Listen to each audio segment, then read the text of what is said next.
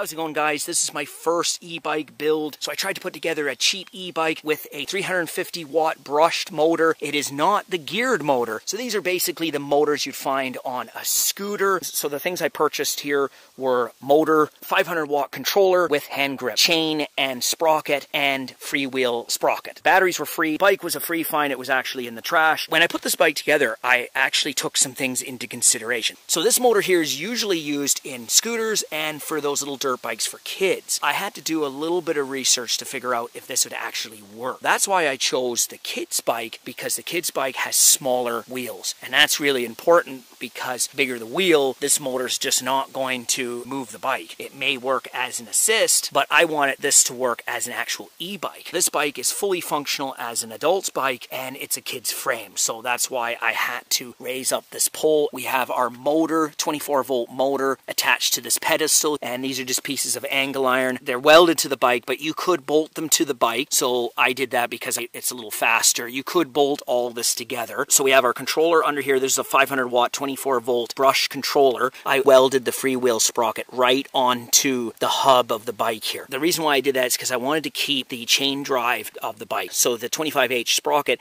is then bolted to the freewheel sprocket. So we can take all that apart. So the other way to do is take the cartridge off, put 2 freewheel adapters, and then you run your motor on one. But then you've lost your gears. So this is actually the best way to do it. Unfortunately, you need to weld. So to turn on the bike, all you got to do is flick the switch here, turn the throttle. I don't want to give any false performance on this right now with the batteries that I have. Once it comes off the charger, it goes pretty good on a flat ground. I made it up a hill. Hill test. Oh, struggling. It's a pretty steep hill.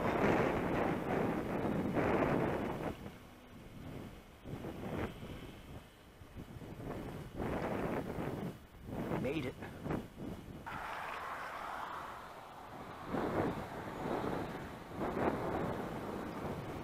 But after that, the batteries start dying off pretty quick. So I think my batteries are the problem. So I'll have to try it out in another video. I'm waiting on some 18650s to come, and I'll put together a battery pack.